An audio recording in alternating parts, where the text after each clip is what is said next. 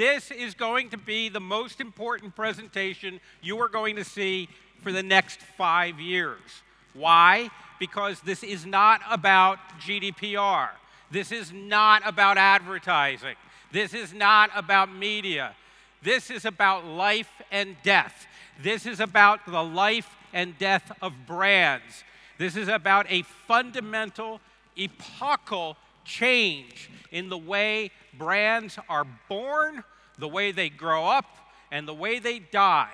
I'm about to describe to you original research that shows that we are in the middle of a change in the way things happen that is as significant as the Industrial Revolution itself. And we call this how to create a 21st century brand. I'm going to talk quite a lot about trends in the United States. I'm going to bring it home in a European context as well. I promise you that. You've probably seen a number of these companies, or you know a number of these companies. Warby Parker in eyeglasses, Glossier in cosmetics, Casper in mattresses. And you probably think about these companies as, if you think about them at all, as interesting curiosities in individual categories.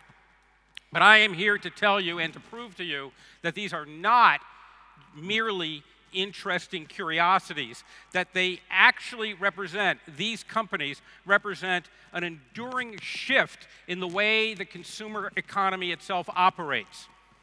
If you are a long-time successful incumbent, these are the companies that are challenging your future, but they're also illuminating a path to your future. If you are not a brand, if you're in the support structure for brands, if you're a publisher, if you're a platform, if you're a technology company, if you're a data company, this is also your future business. The thing that I need to start with, because this really is about brands, and all of our businesses are about brands. And the way I want to start is by saying that if you are an incumbent brand in most consumer categories, where you are today, right now, is in crisis. But in order to describe the crisis, I want to describe to you what's actually preceded for the past 100 years. This is a description of what we call the indirect brand economy. This is where we have lived for about the past 130, almost 140 years. We date it to 1879. That's the year that Procter & Gamble invented ivory soap, and pretty much the moment that the consumer economy came into existence. And what this shows is that during this 130-year period, there was fundamentally only one way for companies to create value, consumer-facing brands. They created value through the ownership and operation of a high barrier to entry, capital-intensive supply chain. What that means is they owned or significantly controlled every major function within their supply chain, from the sourcing of raw materials to logistics to production, all the way through to distribution.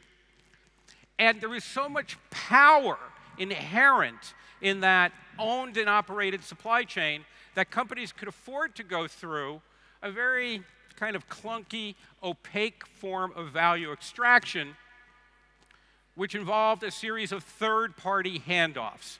The first handoff is from the brand to the advertising agency. Why? Because if you go back 100 years in history, advertising agencies owned all the competitive pricing information for the media. That's really the origin of the modern advertising agency. The agencies then had to do another handoff. They went to a publisher. Why? Because publishers owned all the access to the consumers. There was no way to get to consumers without going through the intermediary of publishers. Publishers would get to the consumer, but then they would have to do yet one more third-party handoff. They would have to go to a third-party retail store. Why? Because in all of our developed economies, virtually all sales for the past century were fulfilled in third-party retail stores. In the United States, which is my reference point here, as recently as 1992, almost 96 to 97% of all consumer sales occurred in a physical retail store. Only about 3 or 4% occurred outside of stores through telephone solicitations, door-to-door selling, catalogs, mail order. In the United States in 1992, to give you a reference point, the total retail economy was $2 trillion. Only 3 to 4% of it, as I said, took place outside of stores. The non-store retail economy was about a $60 billion business. Keep that in mind, because it's going to come back. This process of the owned and operated high barrier to entry supply chain combined with this form of third-party value extraction was extraordinarily powerful. This is a famous chart. It originated as a Harvard study, and what it shows is that in 25 consumer-facing categories in the United States, the #1 brands in 1923, in 19 of those categories, the #1 brand in 1923 was the #1 brand in 1983. The #1 brands were so powerful because of these value creation and extraction mechanisms and their ability to dominate them that they remained in #1 position for 60 years. That's how powerful it was to dominate your supply chain. Now, what's changed over the past 5 or 6 years since the last recession is that growth has significantly slowed or stopped in virtually every single consumer-facing category. This is true in the United States. It's true as well through most of Europe. Just to give you a sense of what this is, again, numbers. GDP growth in the United States from 1947 through 2017 averaged 3.21% annually. In the first quarter of this year, GDP growth was 2.3%. So GDP growth right now significantly lags behind the historic post-World War II average. And yet, as you look at this chart, you'll see that every category, with the exception of the top 3, is lagging even that poor GDP growth. Most brands in most categories are suffering. Their leadership, their dominance for 60 years has now come to a very, very difficult point. Underneath those headlines are some other striking, profound changes. One of them, and I know this is a difficult to read chart, but it's very important. The biggest change that's happening is that what little growth is actually occurring is no longer occurring in physical retail stores.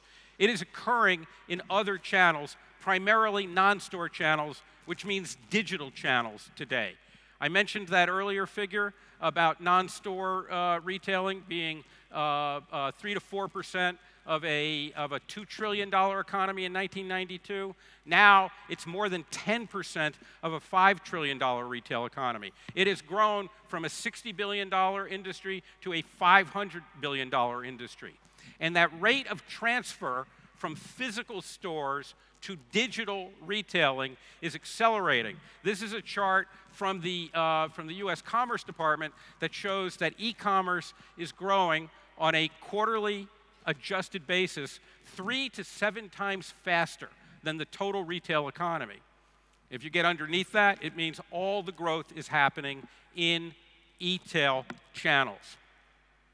What this really means, well, it could look dire if you're an incumbent brand.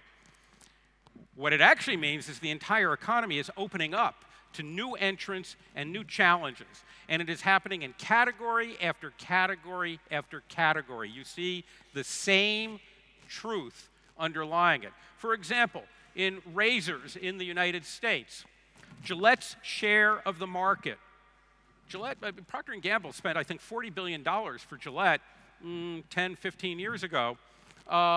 Gillette has lost 16 share points in 6 years. All of those share points, all of that market share has gone to these competitors like Harry's and Dollar Shave Club that are delivering directly to the home. In contact lenses, and healthcare is actually a fast-growing category, you have category leaders like AccuView and Bausch & Lomb that are growing reasonably well, 8%, 6%. But a new entrant that delivers directly to the home, works directly with consumers, Hubble Contacts, is growing 20% a month. The same thing is happening in pet food, where you have modest growth. It exceeds GDP. So 4.4% in 2018 is projected, but you have a subscription service, the Farmer's Dog, that is averaging 40 to 50% revenue growth per month.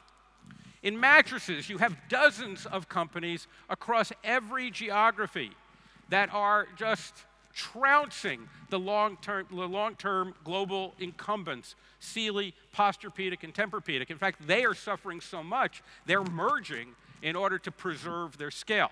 But meanwhile, these direct-to-consumer brands doubled their share last year from 5 to 10%.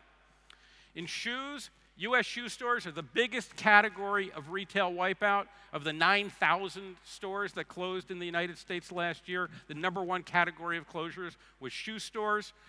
Sales, as you can tell, fell 5% between the beginning of 2016 and the beginning of 2017. Meanwhile, online-only shoe companies gained nearly 15 percentage points over 15 points of share over the past 5 years. Grocery store revenue is flat, about 1% annually projected. Meal kits are expected to grow 10x, 10 times in revenue during that period. And just to kind of let you understand that this is not merely about direct delivery to the home, this is about the ability of small companies to enter the marketplace, look at what's happening to consumer products in the United States. There is a massive shift away from the large consumer products companies towards small and medium-sized companies. Whether they're selling direct to consumer or whether they're selling in the store, they just have a greater ability to get financing, to create the product, and to get into the home. So what's actually going on here? The way I like to think of it is that there are 3 last miles that need to be closed. And technology is closing all 3 of these last miles. There's the last mile to the home, the way products are created, the way they get to you, the way you buy them. But there's also the last mile to the head, the delivery of a rational offer. And there's the last mile to the heart, the delivery of an emotional offer as well. These are the things that advertising and marketing have traditionally done over the years. But what's changing is the cloud. There's a single technology. It is the cloud that is closing all 3 of these last miles. The physical last mile of product creation and distribution, and the intellectual last mile of delivering an offer, and the emotional last mile. The cloud is the technology that's bringing all these things together. You have to, the cloud is, the way to think about it, it's like the mechanical loom was in the 18th century. It changes the geographic scale and scope of human endeavors. The cloud is really a great connector. This is a J.D. Power study from about a year ago. It says that 2/3 of consumers today expect to be able to speak directly to brands. And equally important, 2/3 of consumers are acting on that expectation. They are communicating directly to brands through digital technologies. Keep in mind that visual I showed you before. Brands had no physical connection to their end consumers. None. Consumers had no direct connection to their brands. And yet today, 2018, consumers believe that this is a right, not just an expectation, but a right that they can connect directly to brands. Brands get something equally valuable in return for those connections to consumers. They get first-party data that fuels every other function of the enterprise. That voluntarily provided first-party data comes in, and it helps companies understand, oh, what new products should I develop? what new services should I develop? What new things should I do about pricing? How do I identify who my best consumers are and what pricing advantages I might give them? It even helps you develop real-time pricing mechanisms. This is really the way to think about e-tailing. It's not just about consumer convenience. It's not just about data. It's not just about creating a sale. It's about all of those things wrapped together. The shift from physical retailing to digital retailing creates a different form of company. It creates an enriched enterprise in which the core asset is the data itself. What's notable about this cloud-centered industrial revolution, also extraordinarily important, is every bit of it is for rent. That high barrier to entry supply chain, where you needed to own every function in order to lock out your competition and secure your advantage for decades at a time, well, virtually every bit of it can now be rented or leased off the shelf. The value of scale that used to be the true power of great consumer-facing brands, the value of scale is eroding as companies can go onto the web and rent sourcing, rent logistics, rent distribution. In fact, this is now being called supply chain as a service. This is from a McKinsey report. You don't need to own it in order to get into the marketplace. Here's an easy way to understand this. If 25 years ago you had an idea for a better toothpaste, Townie Feehan, where are you? You're here somewhere. If Townie Feehan had an idea for a better toothpaste, there is nothing she could do with that idea. She can't get access to the raw materials. If she could find the raw materials, she can't afford to buy them because they're only available by the ton. If she managed to be able to buy a ton of sodium bicarbonate and mint, she couldn't do anything with it because there's no factory anywhere in the world that would give her any time or space on the factory line. If somehow she managed to create a couple tubes of toothpaste in her bathtub, she couldn't do anything with it because she couldn't afford to distribute it because small batch distribution is too expensive. And if you manage to distribute it, nobody would stock you because you can't afford to drive demand, because demand driving takes enormous expense to get onto primetime television or national magazines.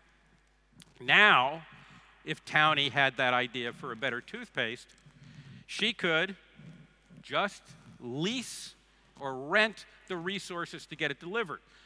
There are dozens of direct-to-consumer toothpaste companies in the world now. In fact, there's so many of them, they're able to segment by specialty. There's a health segment. There's a subscription segment. You can subscribe to have your toothpaste delivered once a week or twice a month. My favorite is this company called Brandless, which was founded by a former board member of IAB US, Tina Sharkey, which is actually trying to create a brand out of direct delivered, unbranded products. It's basically creating a brand out of a white label. And there are dozens of these all over the world. As the costs of entry plummet, we're also finding a fragmentation, not just in the consumer companies themselves, but in the way that things are being sold. It's wrong to look at this. It's wrong to look at this as a contest between e-tailing on the one hand and physical retailing on the other hand. There are maybe a dozen, maybe a score of different kinds of formats that are becoming dominant that are actually combinations of physical and virtual retailing. There's flash selling, of course, and you have companies that specialize in doing flash selling formats.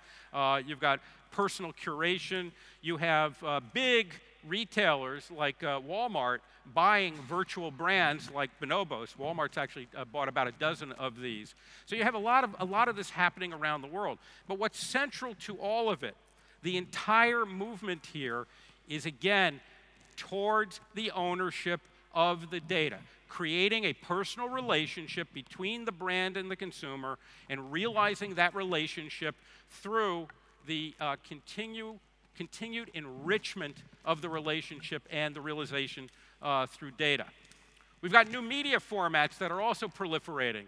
This difficult-to-read graphic shows what's happening in the over-the-top television marketplace, the streaming marketplace in the US and around the world. Different competitors, some are device-based, some are platform-based, some are network-based, some are streaming-based. What's important about all of them is that these companies actually appeal to a new demographic. And I can tell you what this chart says very, very, very quickly. It says that consumers of original streaming digital video content are twice as likely as the general video population to consider new direct-to-consumer brands.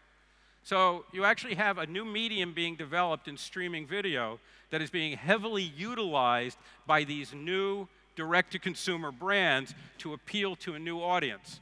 Another way to think about it is we have left the era of mass brands that get to consumers through mass retail stores and communicate to those consumers through mass media to a new era where it's very easy to create semi-customized brands and products, to deliver those directly to consumer segments that are interested in them, and to market them or advertise them through customized or semi-customized media. These disruptor brands are obviously designed to be communicated on social media. Glossier is really is one of the great cosmetics brands of this new era, and it says it owes 90% of its revenues to its Instagram fans. If you don't know about Glossier, one important fact, it started as a blog. It was a blog first, done by a former journalist who realized that she could create the cosmetics of her dreams. Kind of like Townie's toothpaste, except Townie, you didn't do it, and Emily Weiss did do it. So let me give you a description. Let me give you an easy way to think about this. The next slide is the slide you're going to want to photograph. I showed you this one already. We've lived for almost 140 years, as I said, in what we call the indirect brand economy, beginning with Procter & Gamble and Ivory Soap, and that was characterized by a high barrier to entry, owned and operated, capital-intensive supply chain with value extraction done through these very opaque, difficult third-party handoffs. Well, if that was the indirect brand economy, what succeeds it? It's what we call the direct brand economy. We date it to 2010. That's the year Warby Parker was founded. In the direct brand economy, value is created not through an owned and operated capital-intensive supply chain, but it's created through an open source leased or rented supply chain, which exists, we think, in 4 stacks. And we've deliberately chosen the language of the ad tech stack to describe this because the ad tech stack, as you know, implies promiscuous availability. You can rent it, you can lease the capability, you can insource it if you want. It's up to you based on what your strategic priorities are. And value is extracted not through a series of third-party handoffs, but it's extracted through the direct relationship between the brand and the consumer. This is what the new consumer economy looks like. As I said before, as I promised I would show you, it is a global phenomenon. It is not limited simply to the US. There are brands like Lisa in the UK, which is the Casper of England, mattresses. You have some categories like menu boxes, which the US believes it invented, but in fact, the menu box service was invented in Sweden. You've got Chinese companies coming into these marketplaces. You have Warby Parker lookalikes all around the world. I think here in Italy, the main direct-to-consumer, direct brand is called Quattrocento. Anybody wearing Quattrocento eyeglasses in the room? Okay, well, it's a Warby Parker lookalike.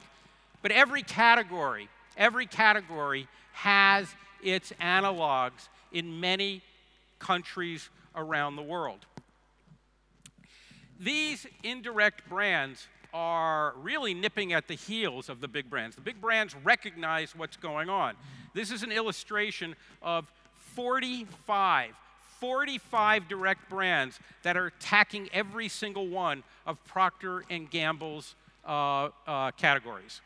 In fact, it was such a significant attack that this was one of the reasons the hedge fund Trian Partners tried to throw out Procter & Gamble's management, because it wasn't paying enough attention to the direct brands that are attacking it. Some brands are, in fact, competing very well. You have Nike, whose direct-to-consumer sales it expects are going to triple within the next year. It's a 5-year plan to get from $6.5 billion of direct consumer sales to $16 billion of direct consumer sales. Nike realized years ago, I know I need to get off, right? Nike realized years ago that if it tethered itself to physical stores, it would die. And so it's been in a long-term transition. You have companies like Unilever, which have also recognized this very well. Unilever bought Dollar Shave Club. When it bought Dollar Shave Club, the CEO, Paul Pullman, explicitly said it was doing this in order to infuse the rest of the organization with these direct consumer capabilities. But most brands are not participating in this new economy. This is the competitive downside and competitive upside. As you can see, you've got 38% of the top 100 brands that aren't selling anything directly to their end consumers. So what does this mean in terms of strategy? I just want to give you a couple lessons to take back with you.